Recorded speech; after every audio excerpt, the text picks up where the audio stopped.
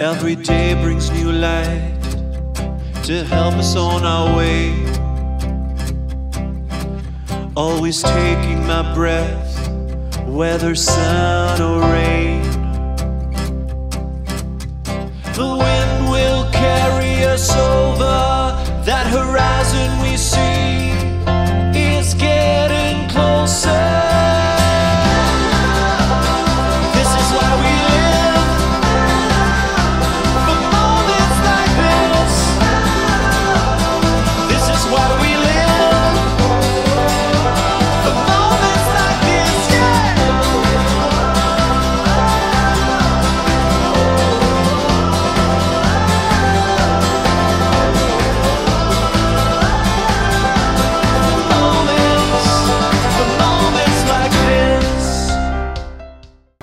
Apparently this display, the shop counter from the original Burra-Choppin Hall, pretty good mannequins.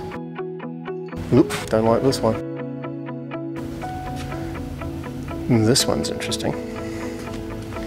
Shop counter, originally from the Yagoo general store. You will see that we've been to Yagoo in previous episodes. Well, here's something that was new to me. It's a washing machine, so that thing goes up and down and those cups massage the clothes. I don't know what got on this side, whether it's a spin machine or something, but in 1930 it was the easy petrol powered washing machine, equipped with 3 cup sponges that move up and down. Central spoke also rotates and moves the cups slowly around the bowl. The model also has a spin dryer at the end, spinning out wet clothes. The petrol tank and the engine were underneath the washing machine. And here we go. Most museums always have a fabulous display of glass bottles.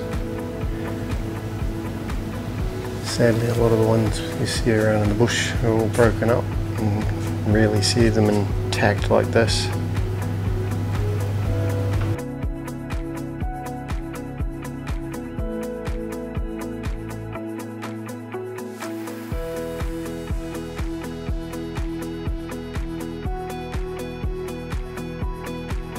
Bunch of different irons, or knew about the ones that you set on the old hot tub and things, but like the old petrol washing machine, petrol irons as well. Of course, kerosene. So yeah, you wouldn't want to have a leaky petrol tank on that. Have some explaining to do about your white shirt. Wow. Cool museum. Very nice, very fresh, very clean. I understand a lot of the display boxes here were all out of the, well, not all of them, but a majority of them are all out of the Perth Mint. So they're lovely display cases for displaying some of the older antiques.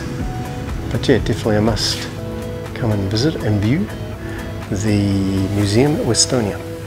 One last little spot to go, this big box here beside me on my left hand side. It's a recreation of a little mine. So you go in and, we'll give it a go. I don't know how well it'll view in here, but we'll go and have a look, eh? Yeah.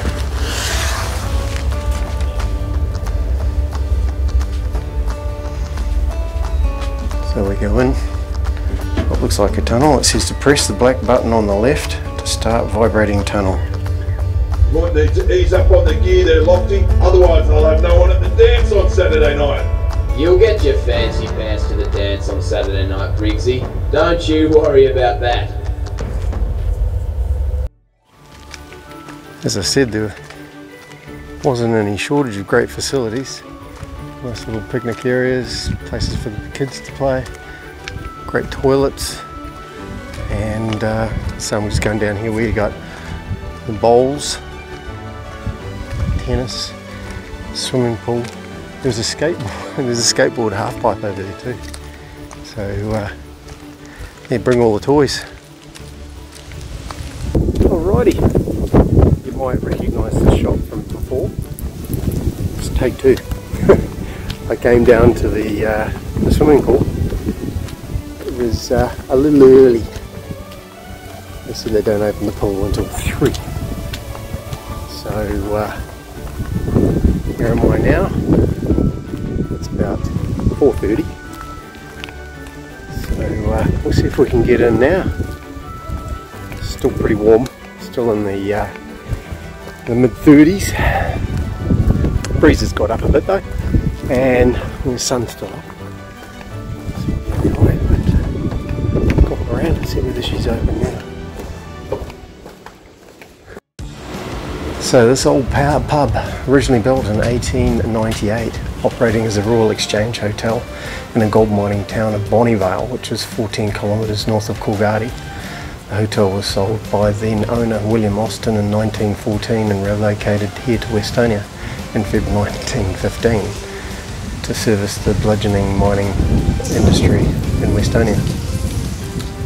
It was known as the NRMA Hotel and was first owned by Leslie Stewart, and the licensee was Gilmore and Stone. So no swimming pool available. Oh well, the next best thing. The old amber liquid. Goes down well. Here's to the NRMA Tavern, Westonia Tavern, whatever you call it these days. Heritage building. Beautiful inside. Lovely bar. Lovely lounge at the back. And it's got a restaurant further back there as well. Like what they've done with the place. It's good. It tastes good too. What a trip to Westonia. If you ever, let's say, in between Perth and Kalgoorlie or something, check this place out. Check the times of what places are open. They do tend to be a little bit more flexy around here, but you can always rely on the tavern. Sounds like she's open all the time.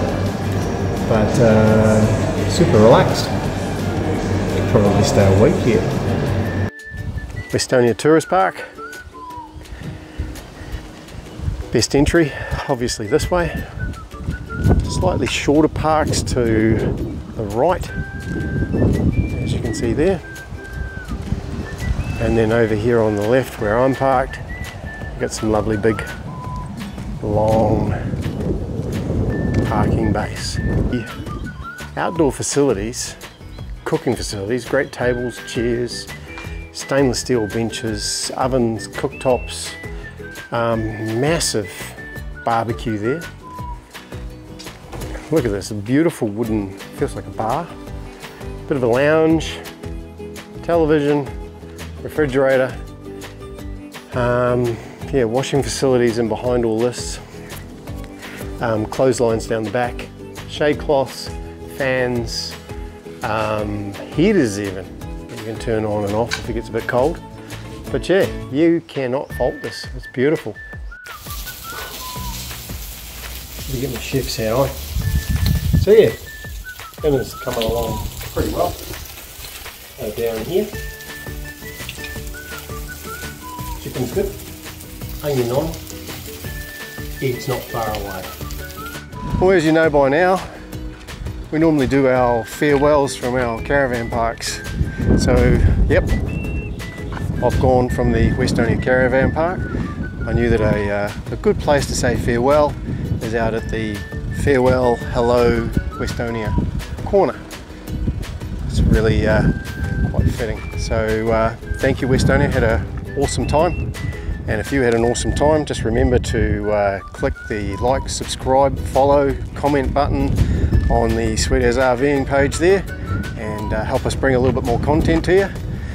My next trip is westwards on our way to Merredin, I believe.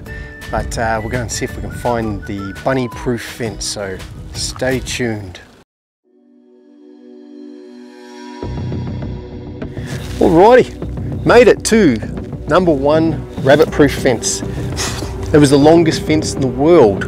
It commenced here in 1901 with a completed length of 1,837 kilometres.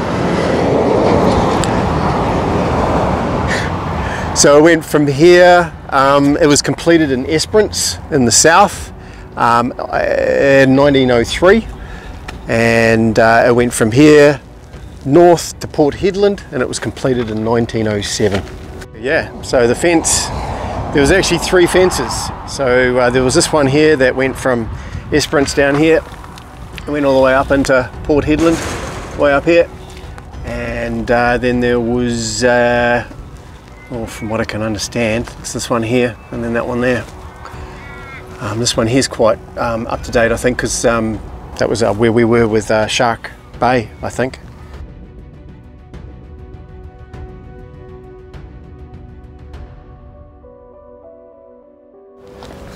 So I've rocked into the big town. It's actually surprised me how big this place is, Merredin. It's caught me out. There's a railway museum over here, an information centre. Parked behind that at the moment, heaps of space there for vehicles. Got to go over and get some supplies at the IGA. But I think one place I wanted to go to was the military museum, so that'll be my first port of call. So as you can see, parked my motor down there, information centre, IGA, and we've got a railway track, and over on that side is the military museum, and over on this side is the railway museum.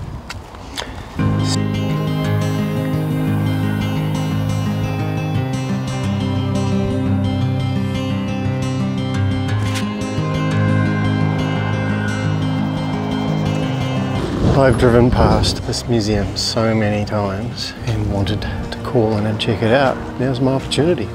Here we go. So first port of call. First World War, I believe, in this room. We move on into the Second World War. You get a good shot of that, but it's a submarine trench art. And it's done with some old projectiles and brass and things. And then up over here, made from a 4.5 inch howitzer shell, ashtray. Very talented. So I'm not one for aircraft identification, but I would say this is Huey. Oh, I was going to say Iroquois. Of course it is a Iroquois as well. It's a beauty.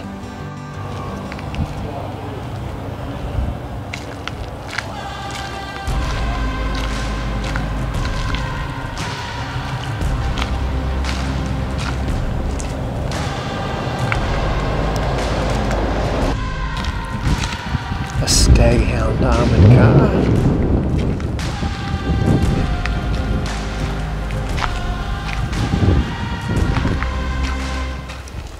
Alrighty, now do I have some interesting facts here. So, the wheat belt. Do you wonder how flat the wheat belt is? So between Southern Cross, where I was a few days ago, and Cunderdin, where I haven't been yet, 200 kilometres. And the land surface drops only 50 metres in that 200 kilometres.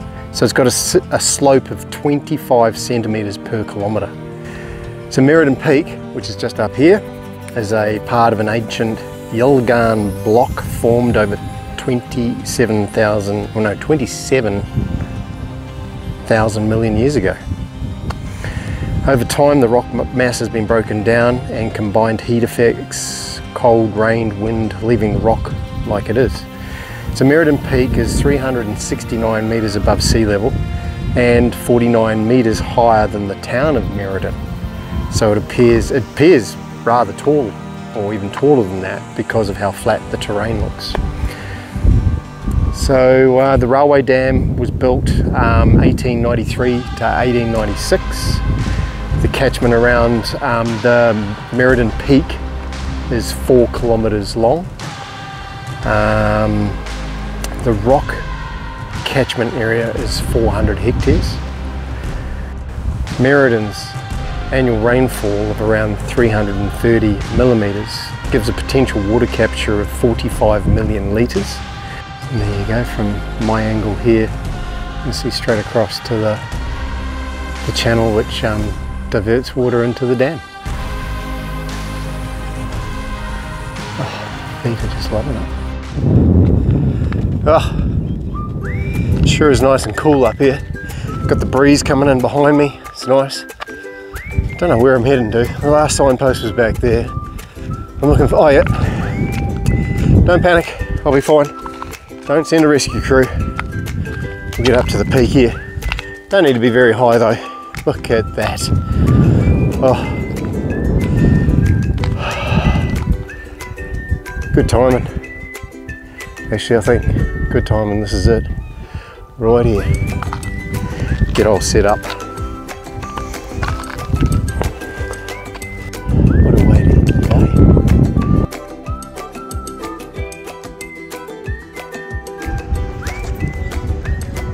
Here we go. Old versus new. The new coming past the old railway station here at Merredin. So it's the passenger rail. It's come from once, I guess, come from Kalgoorlie, and the other one's come from Perth. Meeting here. That was quite timely. So there you go, one of my first silo arts, I think it is, apart from the mini one at Westonia. So yeah, I think the artist has got the colours and the geodesic shapes, and it's just something to signify the importance of the agriculture to Merredin, I believe. Righty ho, just about saddled up the wagon. Just turn the gas off and pull the slide in. So yeah, all looking good. Hey, good night's sleep here at Merredin 24-hour RV park up at Merredin Peak. And yeah, nice quiet night, nice starry night. So yeah, haven't quite left Merredin yet, but we'll go and tick off the last few little bits and pieces and look at our next stop, hopefully for another couple of nights, so I can relax a little bit. Spot you soon. Alrighty, made it to me location for the night. Man, it's so nice. I wish I could probably spend a couple of nights. Watch this space. Talking about space, look what I'm copping right there. It's a good spot. I'm not going to let the cat out of the bag on this one. I will say that it's just down the road from Merredin, and it's got the word hill in it. That's all I'm going to say. But it is not hard to find, and it's precious, places like these, because already there's a little bit of rubbish around the place that you don't like to see. But it's a good spot. Catch a little bit of the breeze in the evening. It's starting to be a little bit more of a help rather than a hindrance, as you can probably hear, if you can hear. But look at the space behind me. So this is where I've rocked up. There's the van. There's not much room for anybody else, I'm sorry. I've put the cones out across the road. Nah, it's certainly a good spot to I'm going to be able to watch the sun go down. It's going down over there, as you can probably guess. It's in my eyes. And I don't think I'll have any light pollution. If not, I'll run over there and knock on the door and tell them to, do you mind turning the light off?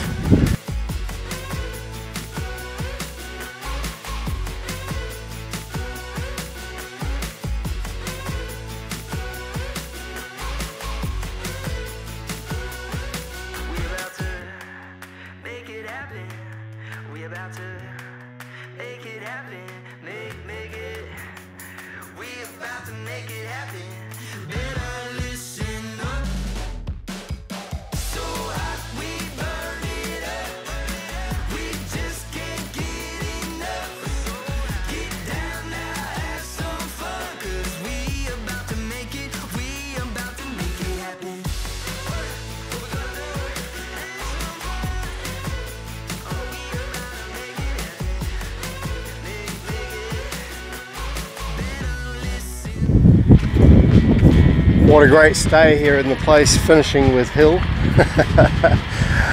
Man, it was really, really nice. The van, you can see, has moved. The reason for that is that, yeah, yesterday there was a bit of a threat of a thunderstorm and the old radar didn't look too good, so I thought rather than being down there where I'd have to sort of come uphill and yeah, run the risk of skidding and things, I'll just bring it up top here, and then I really only have a flat run from there to the road.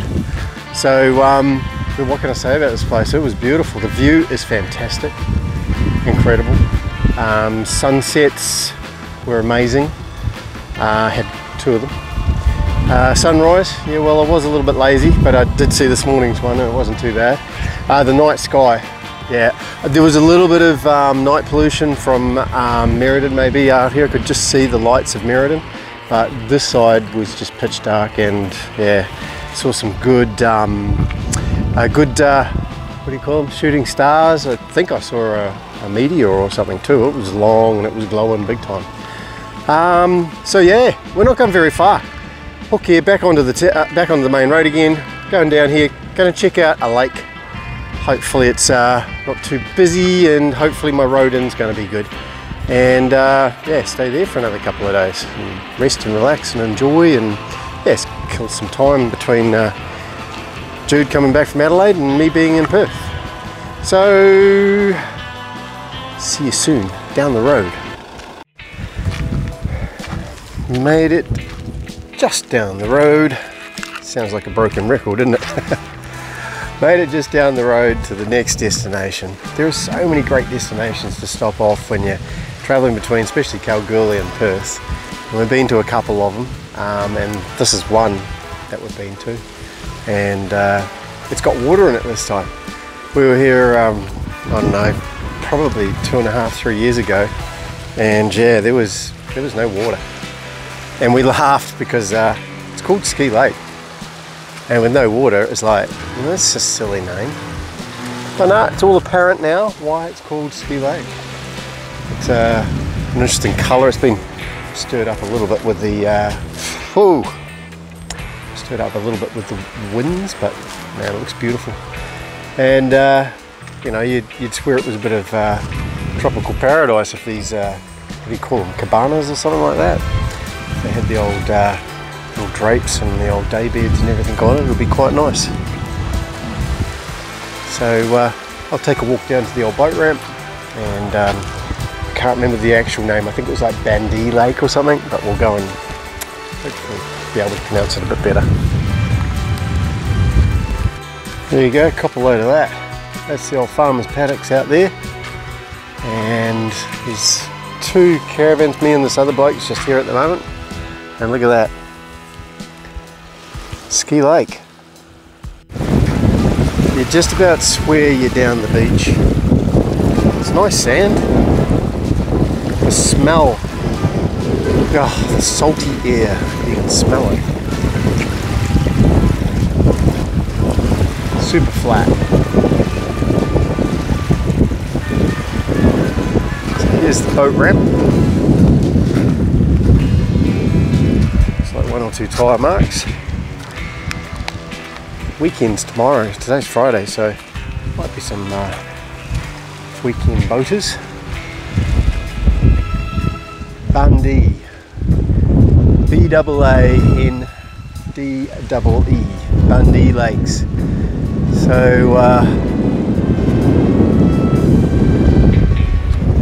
yeah, water skiing.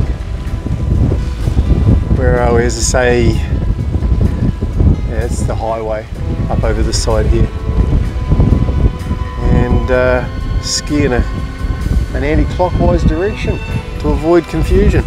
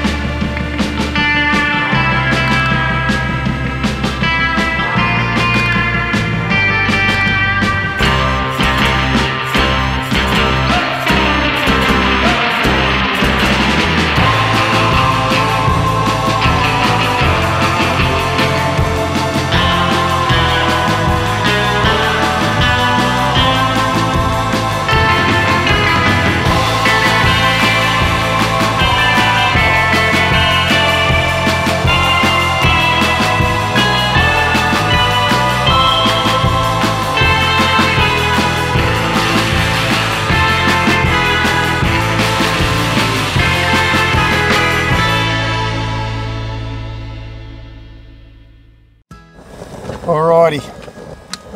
Well, as you can see from the fading light, this is not going to be a cooking show to the end, but I couldn't let a cookout in the open go past with an absolute cracker. A cracker of a sunset. I'm at, as you might as well know, I am at Ski Lake with, there's only one other van here. Peace and quiet. It's so beautiful. Look at that.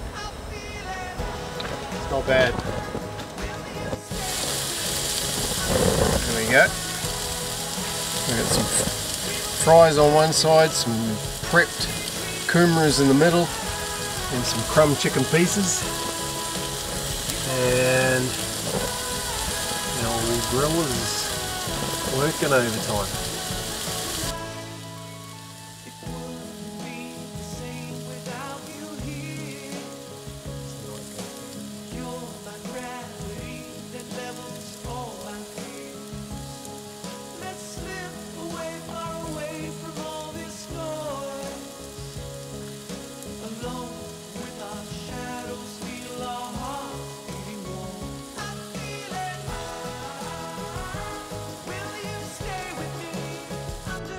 Alrighty, moving on.